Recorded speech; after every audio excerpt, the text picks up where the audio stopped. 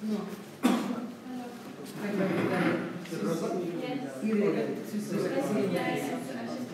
Yes, actually. How's it going in Catalonia? Well, right now we are waiting for the government to say, to invest, like to say who is going to be the president. So that's the situation right now. So right now everything is like seeing what the next move in the religion were put into prison. No, I'm very in touch with I'm up to date with the news. Yeah. So I think it's in Scotland there's been a lot of solidarity. yeah, of course, because Scotland veient have very just because that, because Scotland is also like an oppressed nation. Yeah, so there's some, it's not an oppressed nation, but and so there's a conscious live at the moment. Yes. I had a Zoom microphone. Yes. Kashmir. Don't worry. So just using the sound that's coming. That's fine. That's fine.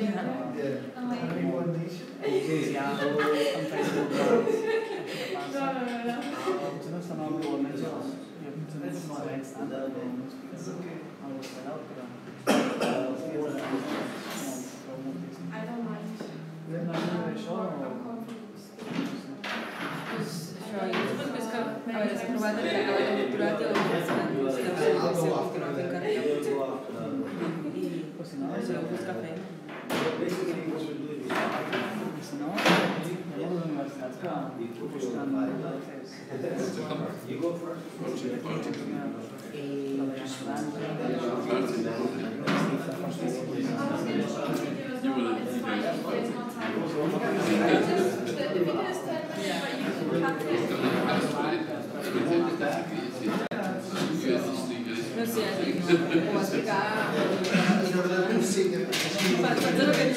Sí, que dius que les atletes, però en realitat no saps el concret, és que a mi em passa molt. Perquè una pregunta tota l'estona, doncs dius, bueno, amb la idea general que està buscant feina ben entès, no? Això és raig, que és boníssim. Però jo us preguntaré si m'interessa el contacte de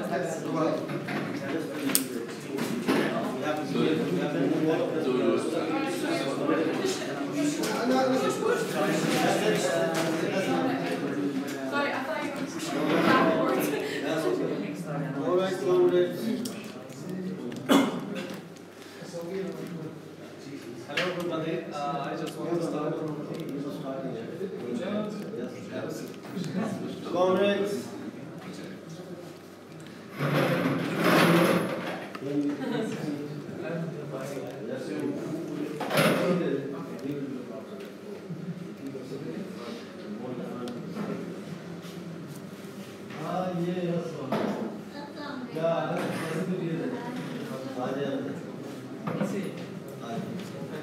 I wish it was in Central. Okay. Yeah. If we need to fill those spaces as well, so we can move them there. And आप इधर आ जाए. आ जाए.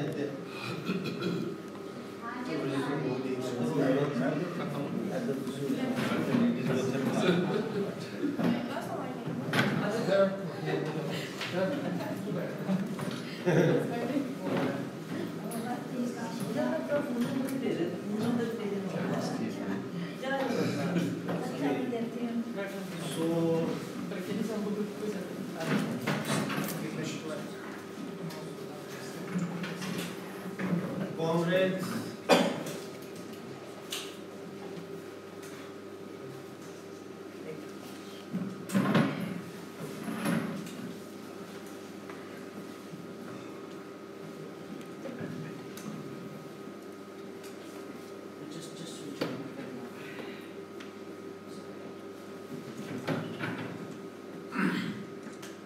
comrades, today we have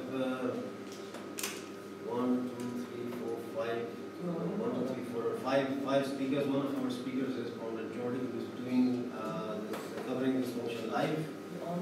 So we are live at the moment, and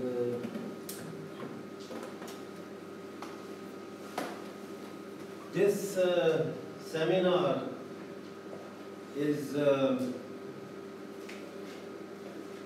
brainchild of the necessity of people from oppressed nations who have had to flee their countries for whatever reason and still are involved in the struggle against oppression in their own homelands. What I realized over a period of time is that all of us who are struggling for freedom, we should have a coordination among ourselves as well. So for instance, the Palestinians, the Catalonians, the Kurdistan, people from Kurdistan and Kashmiris and Scottish people, what we all have in common is that we all want independence, we all want self-rule, we all want freedom. And if we join our forces together, since different parts from where we come are at different stages of their struggle.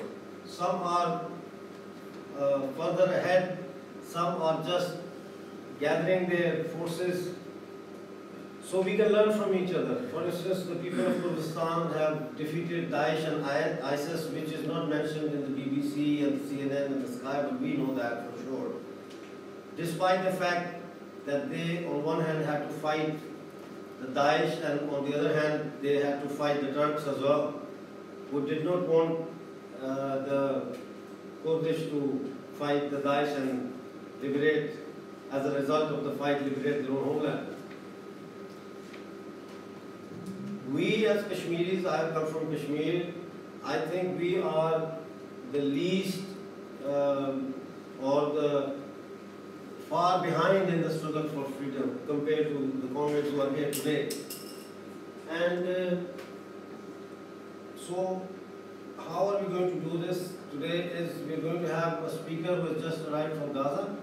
He's first time in Glasgow, he's doing a master's, and he will do a presentation, and after that I would like comrade from Catalonia to give his presentation, and after that comrade Rosa, who is a very popular activist in Glasgow, and we are very lucky to have a female activist from one of the main freedom fighting organizations at the moment in the world, and they have set great examples where the female comrades have defeated patriarchy and have put their pots and pans down, and they have lifted guns, they picked up guns and they fought Daesh, they defeated Daesh, and now they're fighting the Turk imperialist aggression in Africa.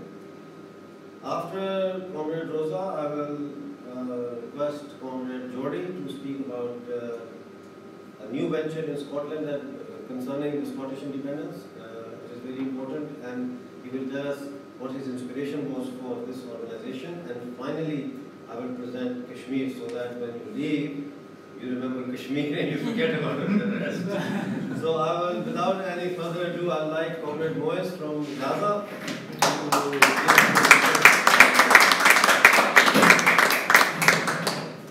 Actually, I don't know where to start to speak about my experience to get here. First, I want to thank Rosa for bringing me here today. It was like a shock for me. I emailed her because we work Stevens, yes. Yeah, and Baker Stevens. I emailed him to help me to get my visa. And she is the one, she has done it. So thank you. Now, peace to the land of peace, but never have a peaceful day.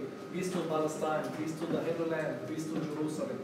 Today, I want to thank Mr. Amjad for bringing us all here today, and I want to thank the Palestinian education community for selecting me to represent Palestine and to represent Gaza. Big thanks for every one of you for allowing us to be here. I looked up intensively in the dictionary to choose a word to describe the suffering or the suffering trauma of the Muslims and of the families who lost their beloved and who lost their homelands.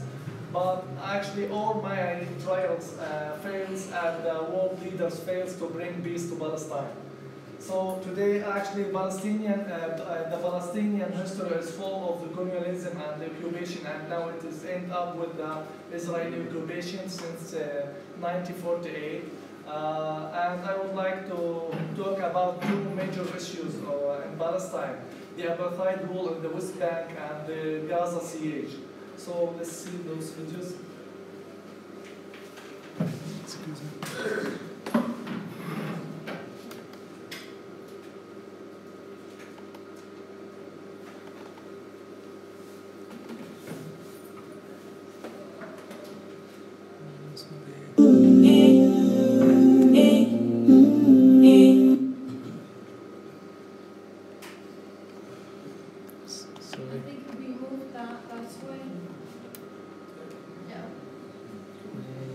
Is there anybody here? Do you want me to bring it forward? Do you want to move the table back? Do you want to move the table back? Yeah, that's what before, right? Yeah. Yeah, I'll just go bring back the to the larger. Much larger. Yeah. Now it's centered. Yes, good? now it's centered. This is I think we can all go there and then come back. Yeah,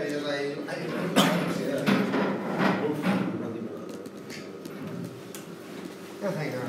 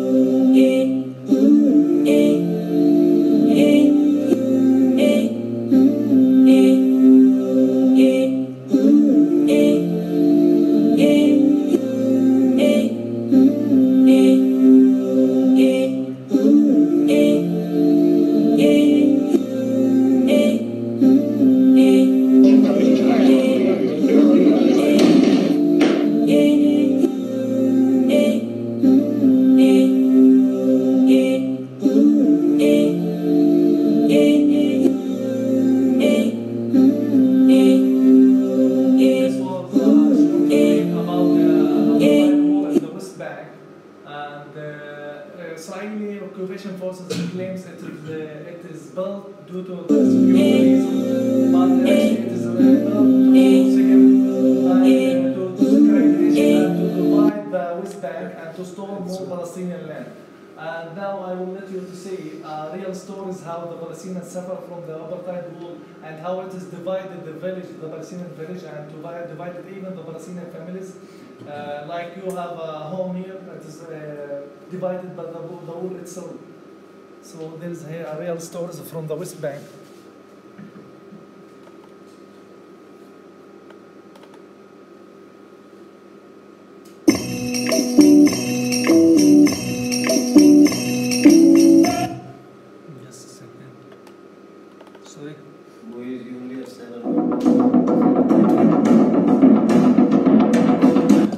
السجل.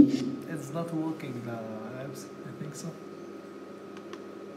Application is not working, the video. I don't know why, because it should be run by another player.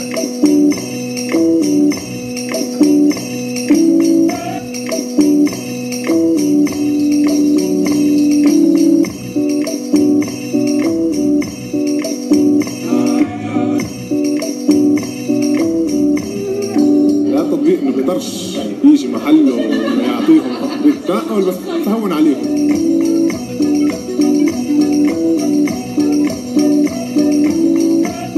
للي بيكون بعيد وبده يوصل على المنطقة هاي وبيوصل إنه المنطقة الفلانية فيها أزمة، بيضطر يعني يشوف طريق بديلة أسرع وأرتب وأنشط.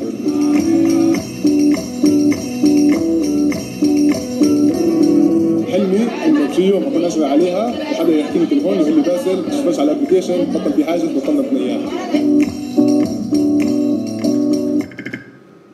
Now let's talk about the Gaza siege. Actually, there's a short brief video also for the Gaza because I don't want to talk too much because it's only 10 minutes. So just a second.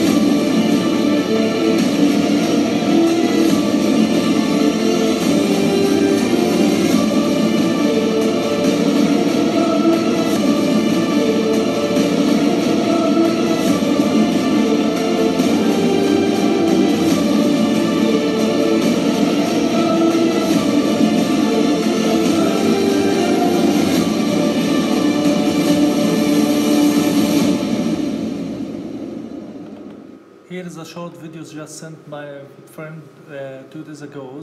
It's speaking out about the electricity problem in Gaza.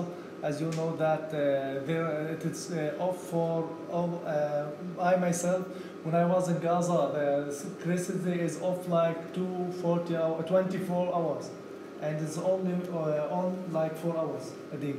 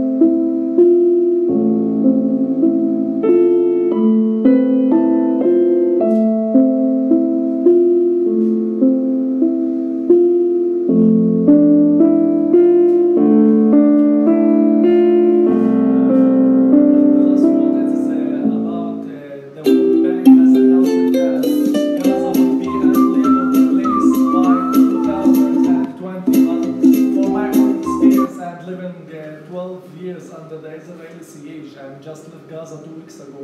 I think Gaza now already has become unlivable place because there is no electricity, no good drinking waters, and there is no life at all there is in Gaza compared to the life here I'm living here in Glasgow. Thank you all. Thank you.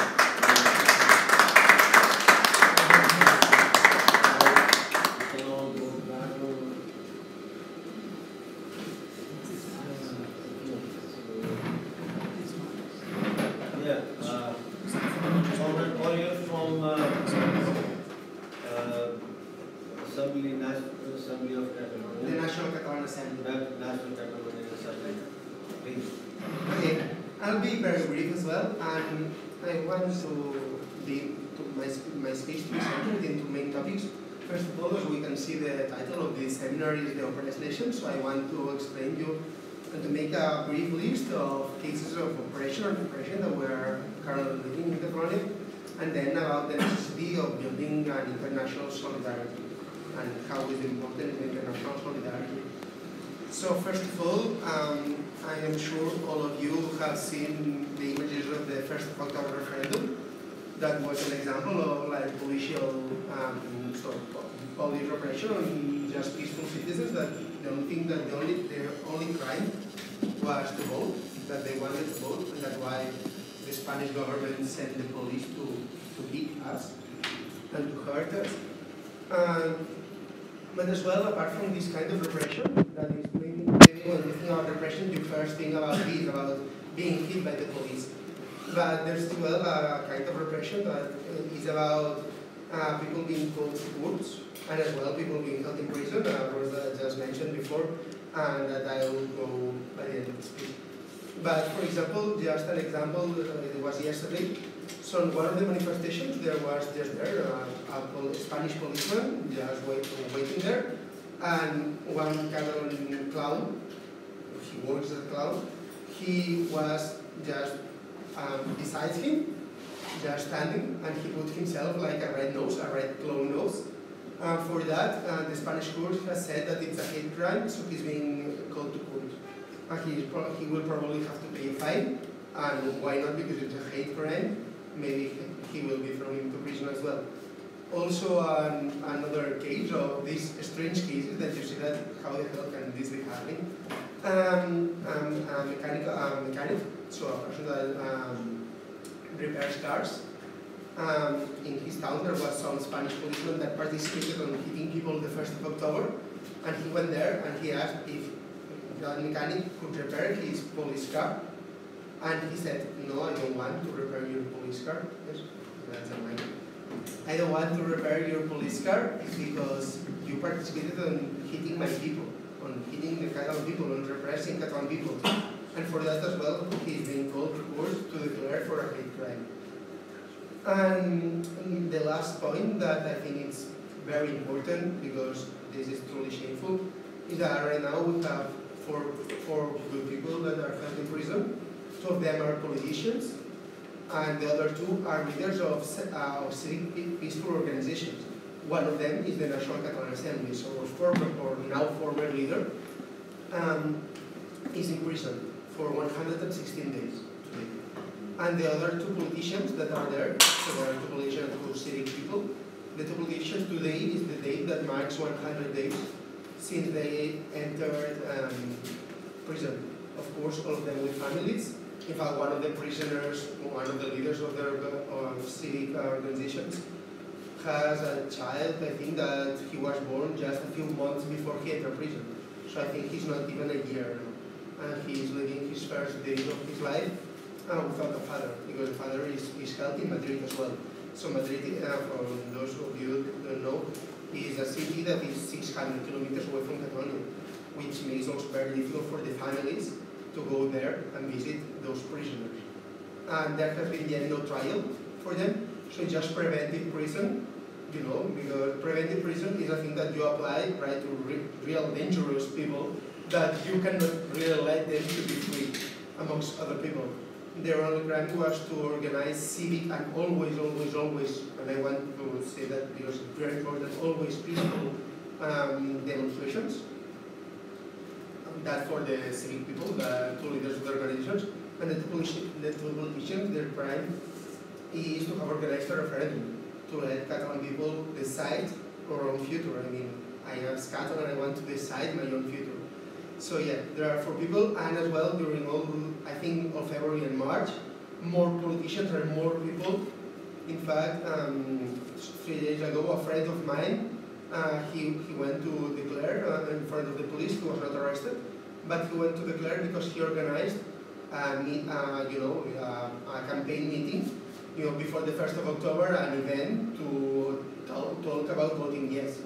And he was the organizer of this event, and that's why he was called into the police to declare about it and to explain this.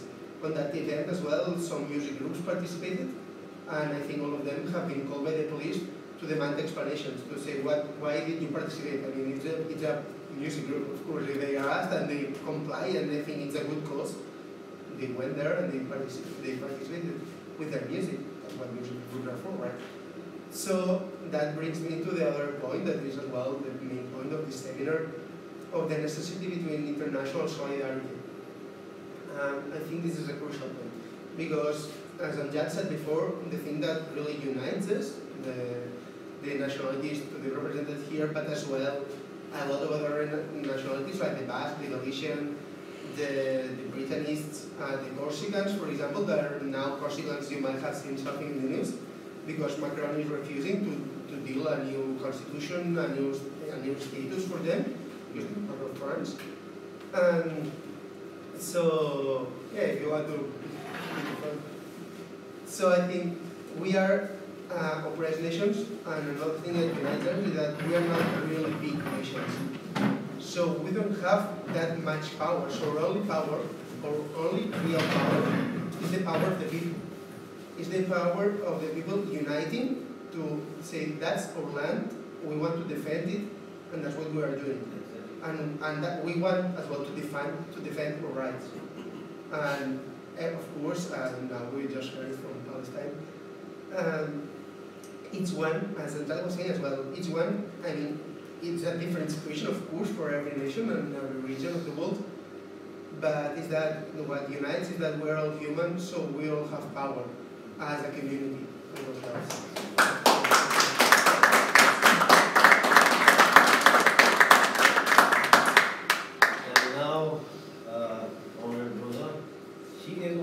Active in Scottish politics, and that is another thing that I would like to emphasize here is that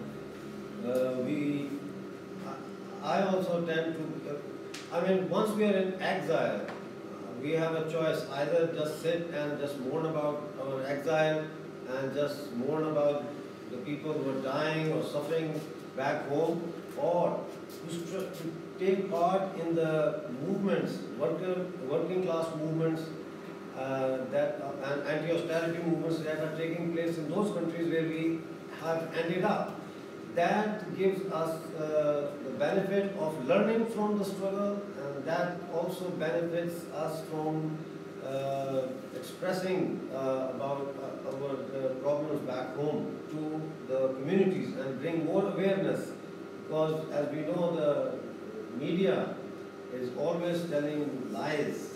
So if we are involved in the communities, local communities, and we become activists, political activists, that helps to bring the other narrative to the table as well. And that's where Rosa, I think, has done really, really well. She was a candidate as well from SNP in the last elections, and she is the first refugee to be given like a party ticket to contest the election. Rosa. Thank you, that's a good introduction.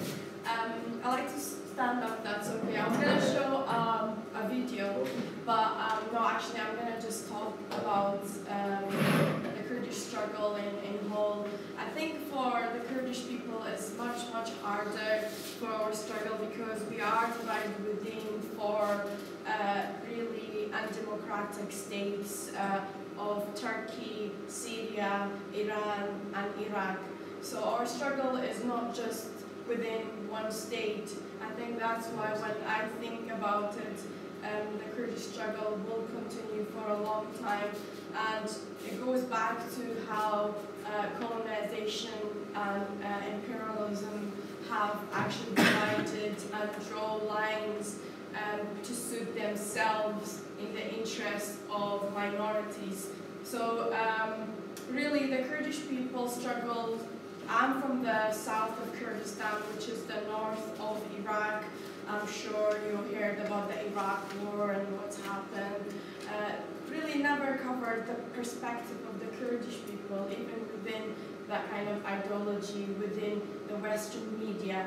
So really, at the moment, I'm an activist showing solidarity to the Kurdish people in Rojava, where there's a left movement of the people who are grassroots. It's something that is new, and for myself, I'm very fascinated about such a movement and what we can learn from it from Scotland perspective, because I am a citizen of Scotland, and I feel like I grew up in Scotland, really. I feel I'm from Scotland and Kurdish background, so I have two identities, and I can never leave any of them. But really, that's a struggle within myself. So really just going back to the Kurdish people, at the current situation, Afrin is being attacked by the Turkish state, which is the most powerful state within NATO. So really the UK government, which is in London and is sponsoring, have given millions and billions of pounds, billions, to the state, militarily supporting it, while they are using their weapons against civilians. And I think that could go for the Palestinian people as well, which I think for Catalonia is very peaceful, which we want to be like that. We inspired for that, and I think in Scotland we want a peaceful demonstration as well. And I think that is something that we can learn from the Palestinian perspective and from the Kurdish perspective. Unfortunately though, the states we are fighting with, they're not really democratic. They say they are democratic and peaceful, but they are not. And I think maybe that's why, because we're not in the European countries, we are outside, and really in the Middle East there is a patriarchy, there is really no rights of civilians. There's a journalist will be imprisoned for speaking up about the truth. So there are a lot of barriers that is within our struggle. So really going back to the Kurdish people are 40 million people. So we are talking about 40 million people in the Middle East, which is really in Turkey, the majority of the Kurdish people are placed, which is 20 million people in Turkey, where the HDP party, the People's Democratic Party, they stood for election, and they implemented the ideology of Abdullah Öcalan. He has many books about how the left and how society should be created. It's a philosophy that I would say it's a more Marxist left ideology within anarchism. So it's really a new ideology, and that how grassroots people, local people, as we see we are here, we're from the local community, they are involved in every decision. They are involved in every decision that is made for that community. So therefore, it goes from the grassroots up the decision. It's not coming from the top down. So really, it's an ideology that is not really being implemented anywhere else, but it has been in Rojava in Syria. So the people, when they talk about Syria and the civil war and the Assad regime, they never ever talk about this peaceful movement by the Arabs and the Kurds who have created this ideology locally. So there are councils, there are commutes, the municipalities of this region, they have created for themselves in the north of Syria. It's just amazing. However, Turkey is very scared of this peaceful democracy being created just beyond its border. So that's why they are now attacking Afrin. Afrin is a symbol, and that's why I want to highlight at the moment the people, the Kurdish people, the YPGs, and the YPJs, the women are fighting this dictator, fascist ideology of Erdogan's regime, the AKP government. So really, it's an ideology clash as well. It's not just about the minorities, and I wanted to raise that more because the Kurdish movement is not just it's a movement for self-determination, but it's a movement to bring peace to the stability of that state, to bring a democracy within that state. So that's what democratic confederalism is actually, is this concept, meaning to bring peace to the state. It needs to be established democracy before it can have self-determination of the Kurdish people. So that is what we are fighting for. However, if we go back to the Kurdish people in Iraq, it's a different campaign for independence, and I wanted to highlight that, which I'm from that part, and I believe in self-determination for every nation, and I'm Kurdish, but however, I think the statehood for that, it's very right-wing Tory politics in that region. It's very capitalist, it's very oppressive, even the KDP party, even though they're Kurdish, however, they're trying to become a state of capitalists to establish independence. So that's why in that concept, I do not agree with it, because that's why Turkey has a good relationship with Maqbool Bhat, which is the leader of the Kurdish region, the Kurdish party in Iraq, and that is, I think, it's a difficulty that it has. So there are different ideologies clashing within the Kurdish movement, and everybody thinks the movement should be different and how we can establish independence within 4-state. So it's much complicated than it is just compared to one state. I don't know how many minutes I have left. We have 5 minutes, but carry on. I'll speak for another 2-3 minutes. I think, though, in general, to bring it back to why we are here, from the Palestinian and the Catalans and Scotland and Kashmir, really we need to stay solidarity with each other. And I'm sure, I hear from my father that the Kurdish movement, the PKK, the Kurdish Workers' Party, which is now listed as a terrorist organization by many states, but only for fighting for their rights, he actually used to support the Palestinian people. And I think that goes back to like the 1980s, and most of the people who gave blood to the Palestinian people. And I think that was really, it's for me, when I look back to it, that solidarity is a link. It needs to come back. Why we are not bringing back our solidarity? For me, it has to be a left movement, because I believe in a left ideology. I believe in people's rights, and I believe in people's power. Because people's power is so important that we discard it sometimes. We forget about how important people's power is. And we need to make decisions at the end of the day. I think it should be grassroots-led campaigns, not top-down, but bottom-up. That's my opinion.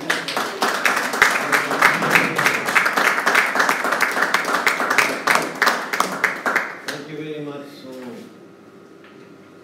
now you know that Glasgow has got a brilliant speaker here among us, and we hope that we are going to listen to her speeches and learn from her experience and the experience of the Kurdish people as we go along with our struggles at the same time.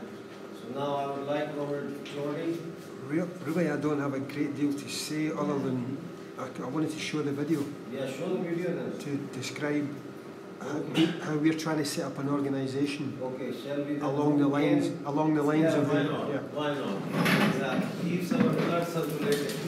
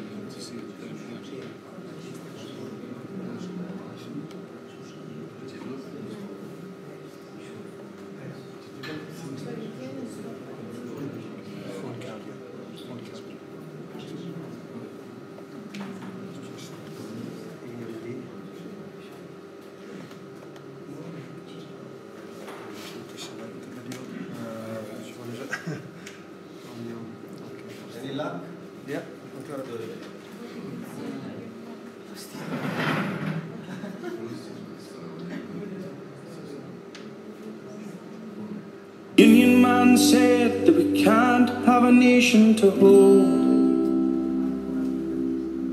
Union man said that we can't have our own pot of gold. Union man said that you'll starve if you're old. Union man said we can't have a nation to hold. Union man said you'll be out in the cold and the dark. Union man said that your land has no heart. The Union man said that it's all in the past.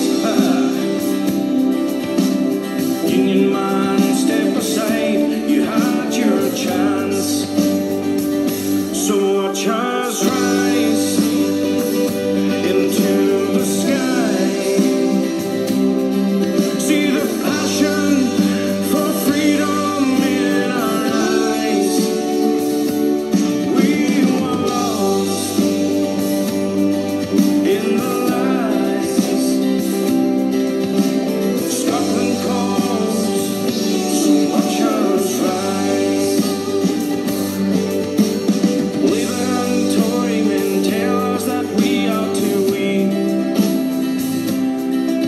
As they celebrate victory won by a man on TV. Too many questions and too many answers, you see. Cheap boys hear stories and lies by the BBC. I can see the road ahead, we're so close. We've traveled so far, this time everyone knows. We must say thanks to the ones who fought for this land. Freedom for me and you and Alex the man. So watch us rise into the sky. See the passion for freedom in our eyes. We were lost in the lies. Scotland calls, so watch us rise. Stand in the square, show us you care, fly your flag. And if you're a noble to join us, you won't be the last. Forget the old days, we won't bow down to the man. Scotland's nation will rise by the work of our hands. Scotland's nation will rise by the work of our hands. So watch us rise into the sky. See the passion for freedom in our eyes. We were lost in the lies. Scotland calls, so watch us rise. Oh, Scotland calls, so watch us rise.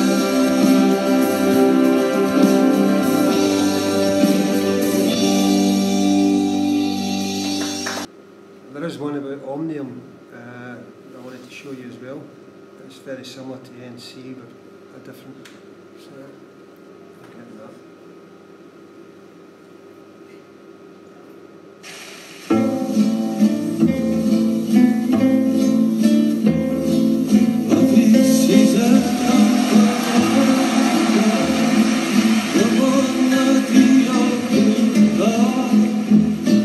Mentre el sol esperava i els carros feien passar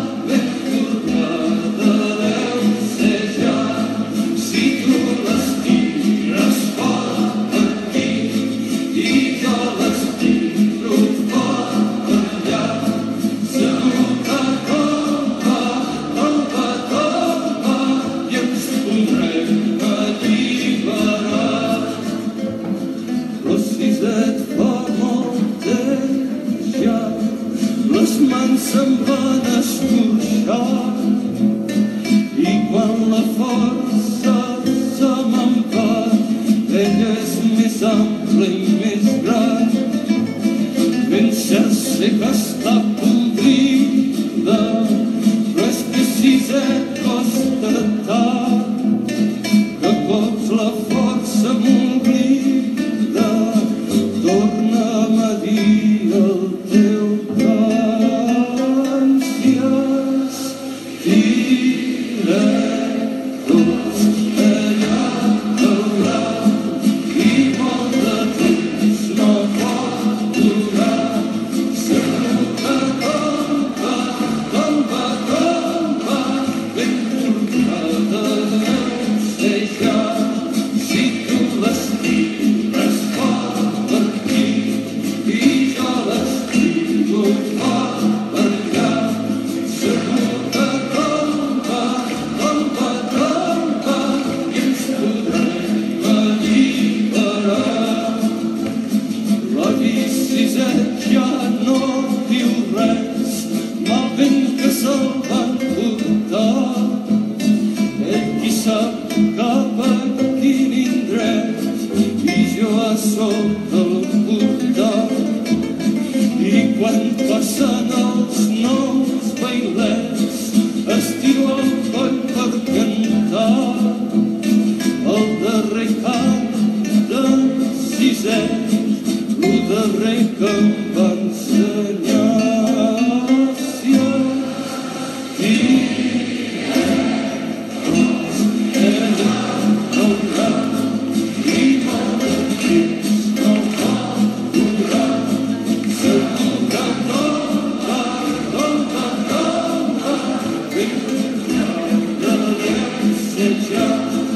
Si tu l'estires fort per aquí i jo l'estimo i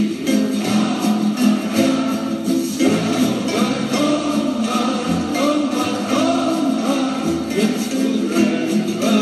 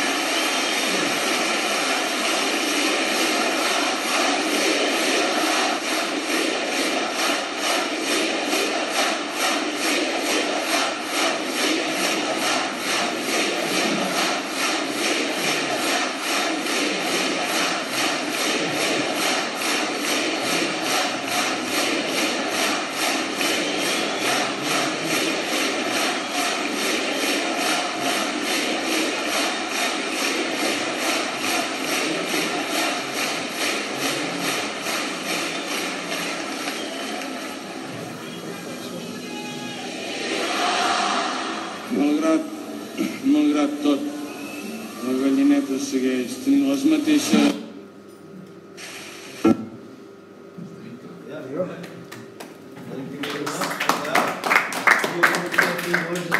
Well, really, it was just, we need an organisation in Scotland along the lines of either we work alongside the ANC, we either work alongside the ANC or Omnium, or we set up another organisation that does basically the same thing.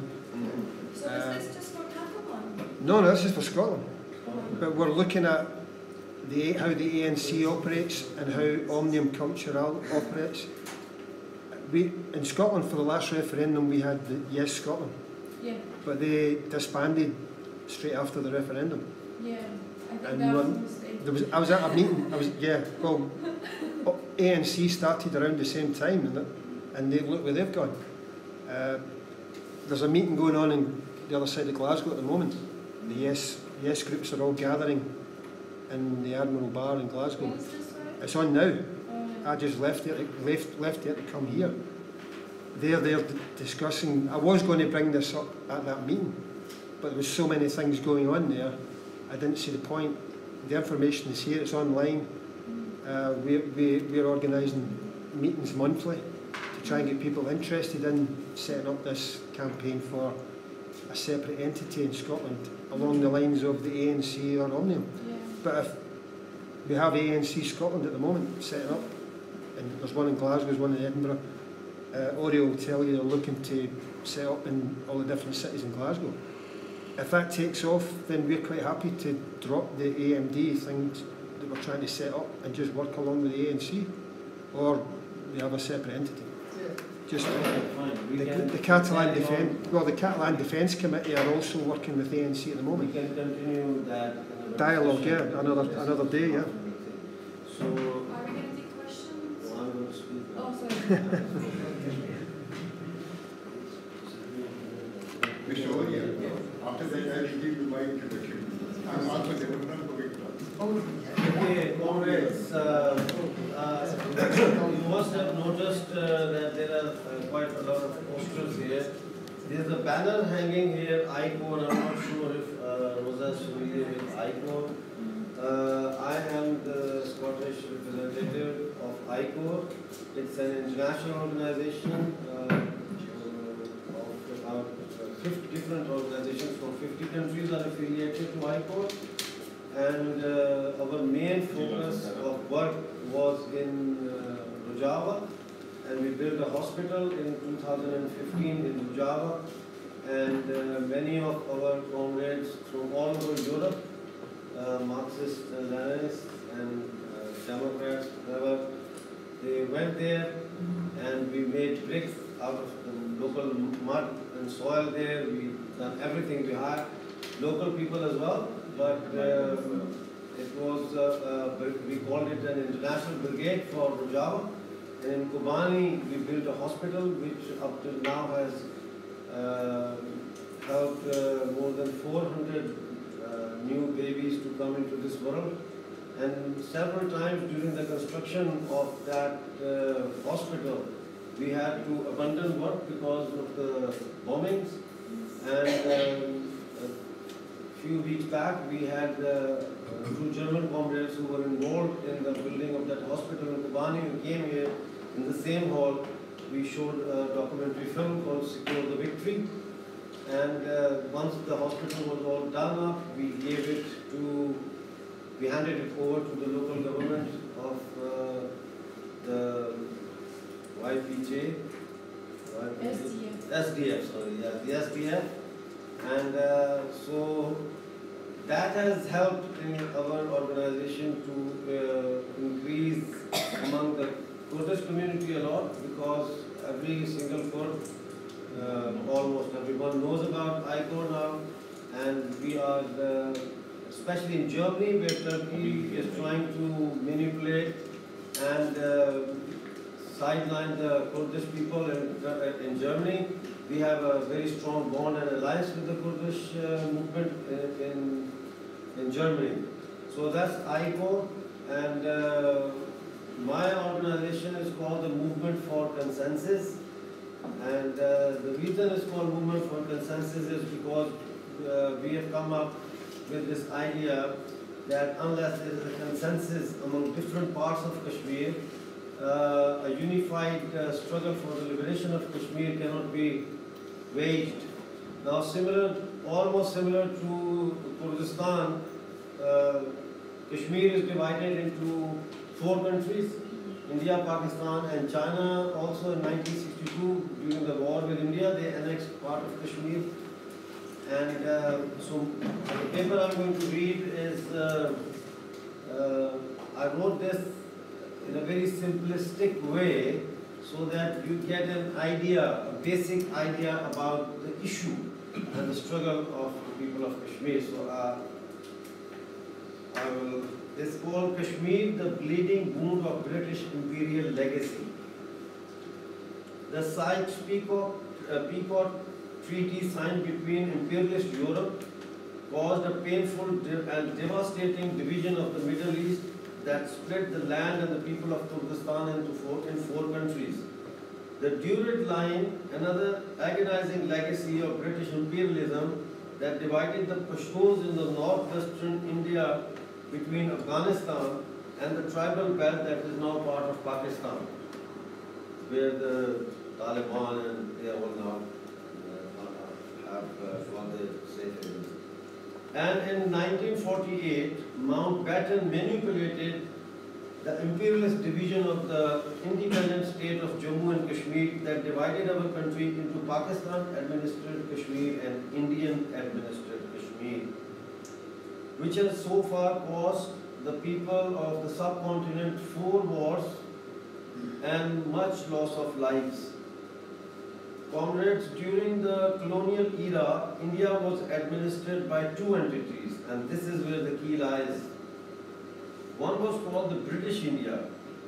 It was under the direct rule of the British Crown, and the second part was composed of semi-autonomous princely states that had various financial and economic agreements with the British Crown. So according to the British India Independence Act 1947, it was decided to divide India on communal and religious basis into Pakistan and India. At the time of partition of India in 1947, there were a total of 562 semi-autonomous princely states in the Indian subcontinent. They were given a choice to annex with India or Pakistan.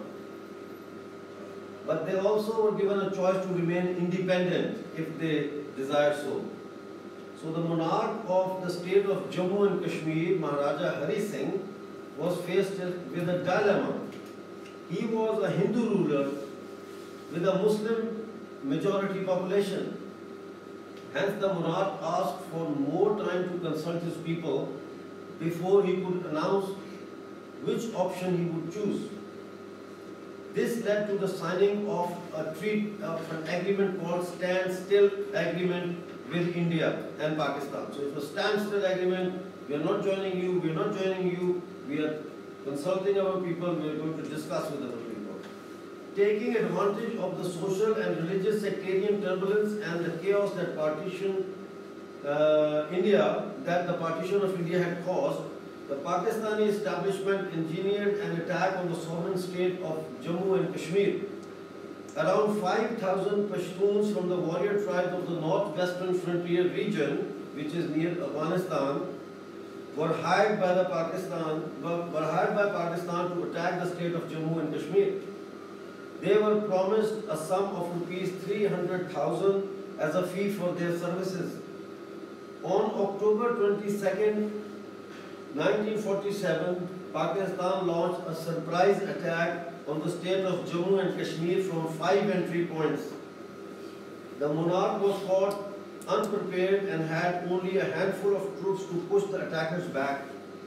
As Pakistani troops got closer to Srinagar, the capital of Jammu and Kashmir, the monarch asked the newly appointed Indian Prime Minister Jawaharlal Nehru to send Indian troops to defend his state from the aggressors. It was at this point that Mountbatten intervened, because Mountbatten was the viceroy, he was the Governor General of India. He asked the monarch to sign an agreement of accession with India before any help could be sent. Under pressure, the monarch signed the instrument of accession on 26th of October 1947, just after 4 days of the war had started, and fled to Bombay with his family and the family jewelry. What the British East India Company could not achieve in nearly 200 years of its barbaric rule over the Indian subcontinent was thus attained in just 4 days. The state of Jammu and Kashmir, including provinces of Ladakh and Gilgit-Baltistan, had now for the first time become occupied territories. From 15th of August to the 22nd of October, from 15th of August, which was the partition of India Day, to the 22nd of August when it was attacked, the Kashmir state. 1947, the state of Jammu Kashmir remained independent and sovereign. Meanwhile, the monarch had decided to remain independent and had decided to hand over power to political forces of the state. Because that was the only solution they came up with, that we will have democracy so that whether the Muslims or the Hindus, through democracy, they can get their own elected members. Indian troops were airlifted to Srinagar on October 27, 1947. As Indian troops pushed Pakistani troops back, Nehru approached the United Nations Security Council and complained about the Pakistani attack. United Nations Security Council intervened and called upon both India and Pakistan to sign a UN resolution known as UN Resolution 47. It was adopted on April 21st, 1948. The resolution promised the people of the state of Jammu and Kashmir the right to decide about the future of their country by holding a plebiscite, which now we call a referendum. It's the same, almost the same thing. No date was set for allowing the people of the state of Jammu and Kashmir to decide upon their fate. They didn't set a date, so it lingers on and on and on and on. 70 years have gone past meanwhile. United Nations resolution on Kashmir divided our country, and a ceasefire line was drawn which allowed more than 4,000 square miles of Jammu territory to be administered by Pakistan and more than 80,000 square miles to be administered by India. Since 1947, the people of Kashmir have lost more than 100,000 men, women and children during their struggles for regaining their independence. More than 100,000 people have died so far. Even more have been maimed or suffered serious injuries during peaceful protests. There is a large presence of Pakistani troops in Pakistan-administered Kashmir, and 600,000 Indian troops are stationed permanently in the Indian-occupied Kashmir. Pellet guns are used to disperse peaceful crowds that has made people lose their eyes and turning them blind. Because a pellet gun is a gun, when you fire it, it swashes out these small pellets. So they hit you if they hit you on the face, they can hit you on the eye, damage your eye. The ceasefire line has divided communities living just across the line of control for 70 years.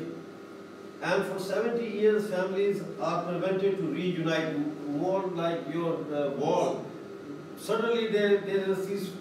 Half the village is there, half is there, the son was there, the mother was there. 70 years have gone, they can't go to each other's houses, they can't meet each other. I'm living in Gaza and I cannot go to the West Bank. Yeah. Even it is a citizen in my country. Yeah. I cannot move in my country. Same here. We are citizens, Kashmiri citizens, but we cannot move. So, since 1948, both Indian and Pakistani establishments have managed to create puppet government. This is the key now, that we are trying to, solve this as well.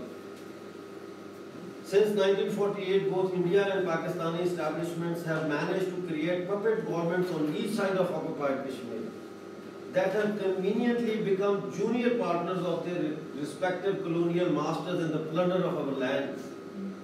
These include Jammu, Kashmir, Ladakh, Gilgit and Baltistan. Our organization, called the Movement of Consensus, is fighting to free these Himalayan occupied territories. Now, all of these states are in the foothill of Himalaya. So we have come up with this idea that everyone unites on a class base against our local national bourgeoisie and the imperialist occupiers, and simultaneously build a revolutionary struggle to get rid of all of them and form a federation of Himalayan states. Sounds a bit ambitious, but we'll see. Our organization, called the Movement for Consensus, is fighting to free these Himalayan occupied territories. We believe that the only way freedom can be won is by placing the class interest of people of the Himalayas before the interests of the bourgeoisie of the occupied states. Our struggle is based on the promotion of democratic alliance of the people of all occupied Himalayan lands, in order to initiate a united struggle that promises all of the four entities the right of self-determination, including secession, with the option of joining which we anticipate as Union of the People's Democratic Republics of Himalaya. Comrades, I believe it is of immense importance for the people of oppressed nations of the world to unite their forces against a bunch of imperialist criminal who have caused our divisions and benefit from us divided. You know, they cause our divisions and they benefit from us being divided. If we unite, we win. If we divide, they win. So the movement for consensus tends to support each other's struggle and learn from each other. It is in this light that we have invited all of you to the seminar today.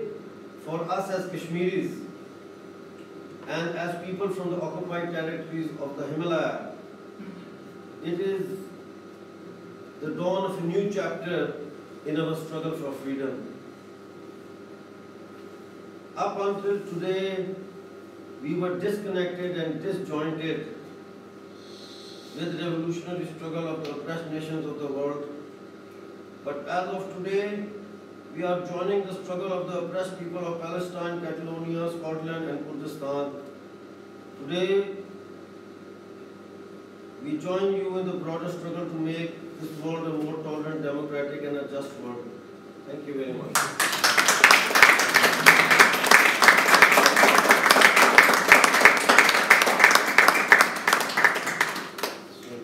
Question and answer session, and I can tell you how much time we have, and it was my aim 5:30, so we have half an hour, so it was my aim that we leave as much time as possible. So if whoever wants to speak, raise their hand, and when I do this, that means they have to sum up. So you want to go first, Dr. Kardar? Yes, please. My name is Dr. Ismail Arif Kardar. And I have been studying in the School of Medicine, University of Amjad. And I worked in a La Clinica Deputy Shows in 1934. So due to my some conflict with the management of the hospital, I was brutally suppressed by the Alpha in 1984. And with the cooperation of American CIA, was also involved in my case to get known to a very famous cardiac in Pakistan. So in 1974, I left Spain and I went to Pakistan, and I spent 11 years on bed, digging the wounds of my body and my mind. So 11 years later, with the help of one American doctor, so I got back my senses again. I started my struggle for speaking, and I made a lot of legal and diplomatic efforts with the Spanish authorities. It's a very strong body, authorities. Still, I am working on the same track. But as you know that I also have been writing a lot on the subject of scale. Plenty of articles. When I was in the Turkish, I was the anchor of the Turkish TV channel, and I wrote a lot of Turkish. Comrade, can you come no, So I'm giving only my introduction. I worked on the Palestinian cause also. In 2002, I went to Israel and took the interview by the foreign minister of Israel. He was an Arab Jew, and he was born in Cairo. And also I worked on the Kurdistan issue, and also worked on the Kashmir issue. And Dr. Saab knows very well. But it's some kind of cookies Spanish. I hope that if they will do more and more and more on this subject, but maybe they will be inclined to give it independence. But at is my big experience that it takes a lot of time. 44 years later, now my image is going on international level, and I'm repressing the British, the Spanish authority to resolve my problem. I'm also trained by the Spanish army. So thank you very much. Thank you. Yes. And Ian, you want to have a question or a contribution? Or both? A question. Okay, go on. I've been supporting a Palestinian cause since around about 1975. When I'm born here. But my question is that reports suggest that life is getting harder and harder in Gaza, and also that repression in the West Bank is also increasing, although life is not so hard there on a day-to-day basis, but pressure is increasing with the checkpoints and various other things. And do you get the impression that because of people in the West Bank having solidarity with people in Gaza, and because of the increase in repression in the West Bank, that there could be another, not strategically because they've decided to do it, but because of the forces pressed upon them, that there could come about another intifada? Yeah, meaning that the West Bank, they are thinking to make like a protest in solidarity with the Gaza? Yeah? Yes. Yeah, actually we are one people and we are one nation. So it is like a duty to protest against the Israel and solidarity with the Gaza. But you're asking, your question is about the Palestinian police? Yeah. I think there's no problem for Palestinian police for the protest in solidarity with the Gaza and with the West Bank. The problem is that the clashes and the conflict, the clashes going with Israel, because you know that some protesters like throw the stones in the Israel, and on the other hand, the Israel is using the gun and they use live bullet to kill, and they sometimes shoot just to kill to prevent the Palestinian protesters. There is no problem with the Palestinian police. Is that your point? No, the Palestinians are not using bullets just now.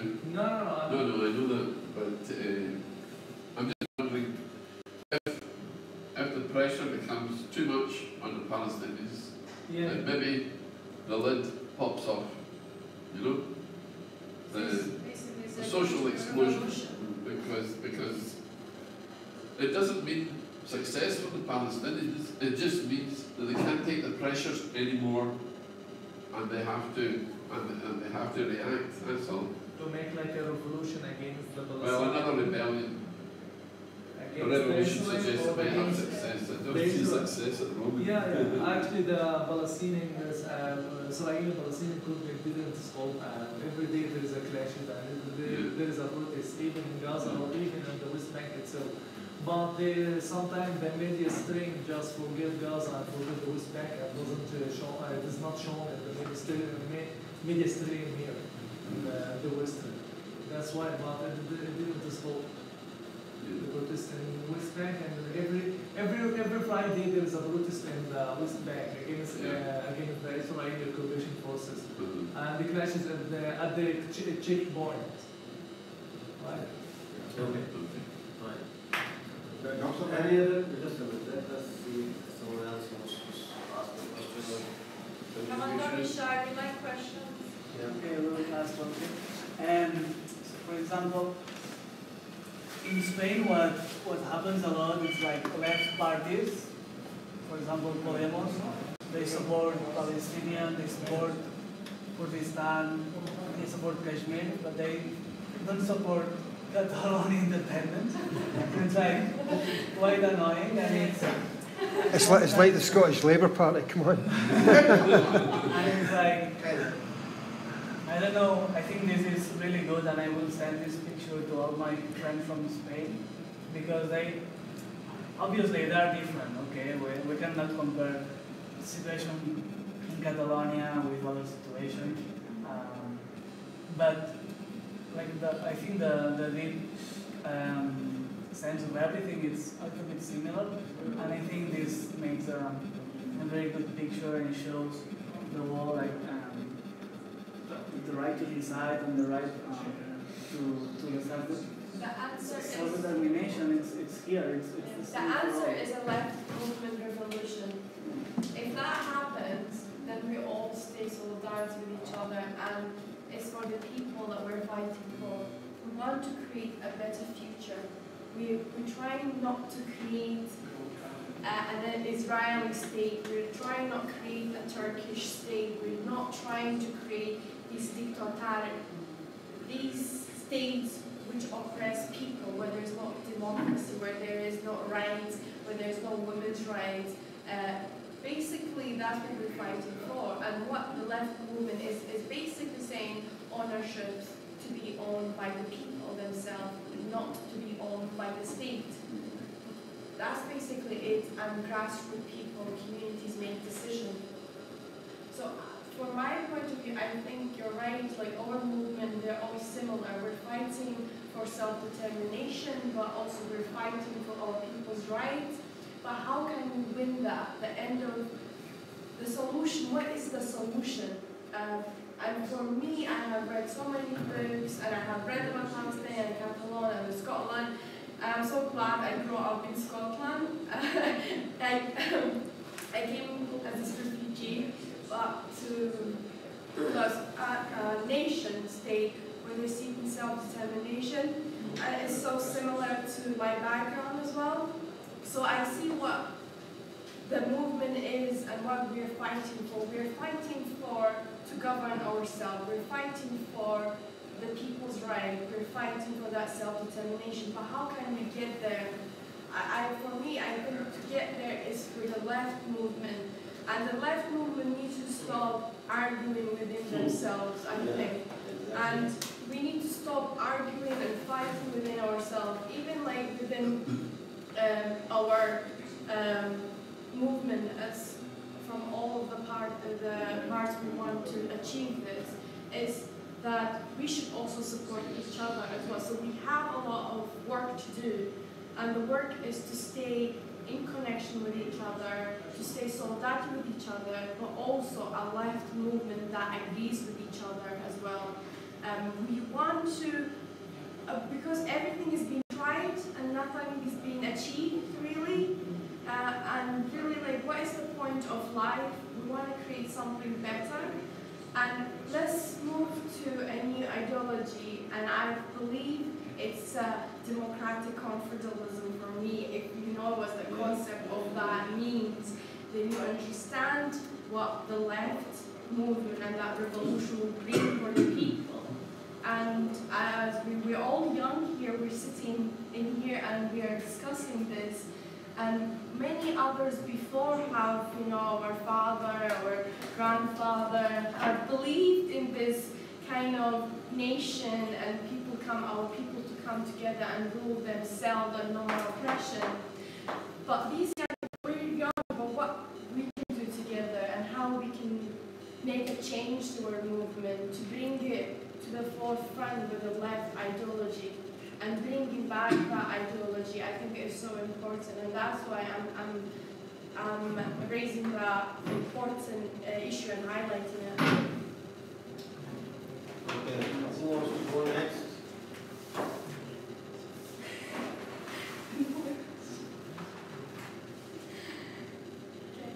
Also, may I say only one thing? Okay.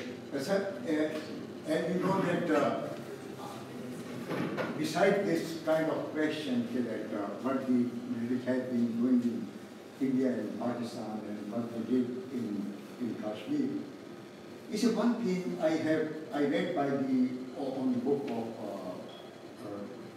Sheikh Kashmir, Sheikh Abdullah. He said that in 1948, when the Kabiles, when the tribesmen entered in Kashmir, he said that Muhammad al-Jinnah was not in favor of this kind of action. This kind of action was taken by the Sardar Abdul Qayyum Khan in Kashmir. He said that after all, it's a very bad effect on Pakistan. India every time he made some kind of pretend. He said that Pakistan involved in this issue, Pakistan involved. He doesn't like that we make plebiscite over there. In the war of 1965, when the Pakistan was declared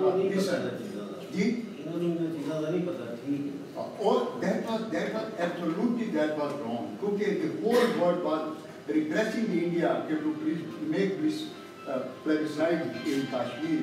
This is your this is your promise for Kashmir, but the big don't do anything. But Ayub Khan started the war, and the whole is in 70 years have gone. We can't solve this problem.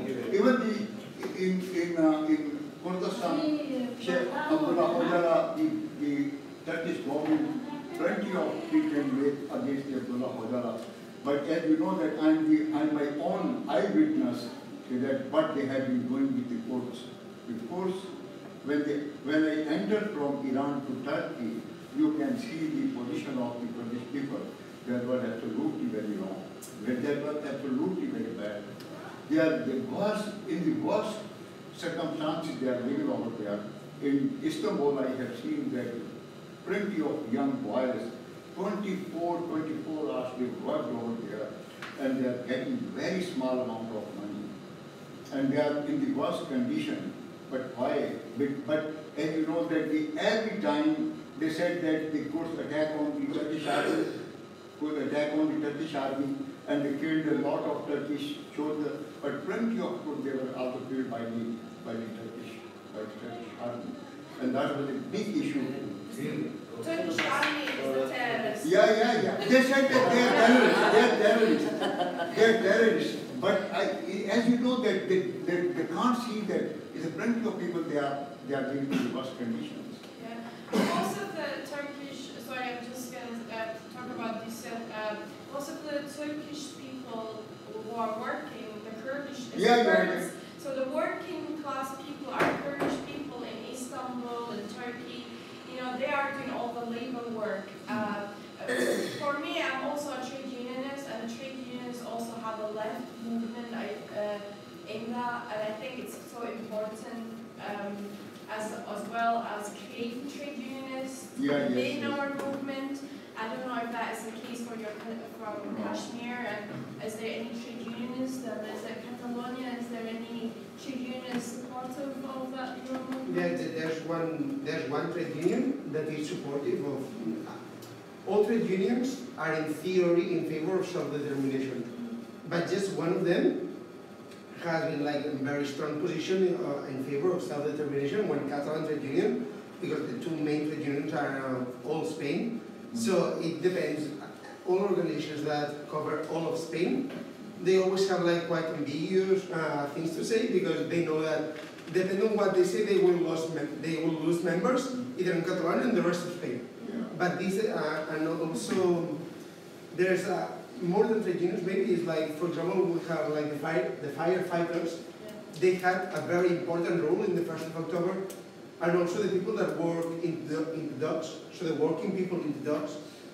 You know, before the 1st of October, some Spanish police, but some big boats full of Spanish police living there went there, and because the workers in the docks knew what they were there about. They did not like that. They were just against them. So they tried to make their lives impossible. And they're interesting. Comrades, finally, I would like to thank the panel for coming, taking the time. I know they are busy, the diaries are always full. Thank you very much for coming. And I thank everyone else who has braved the weather and braved the maybe kind of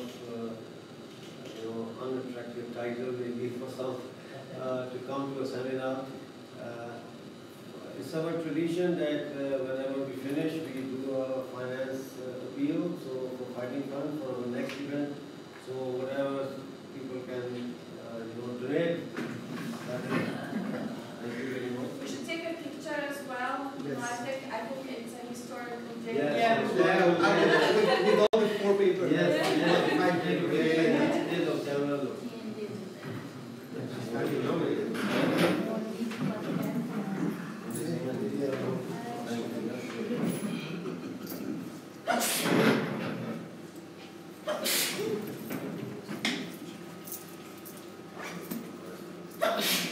Bless you.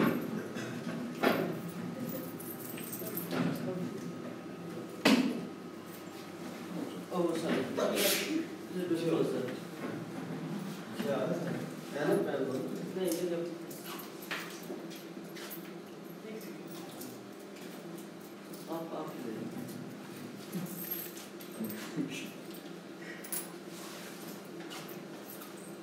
This. Okay, no problem. Thank you. Do you want to take one with mine? No, that's you. Okay.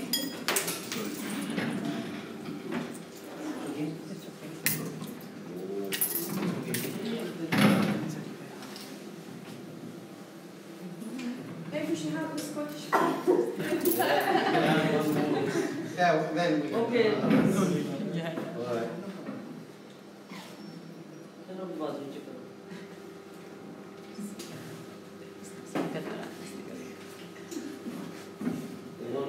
What?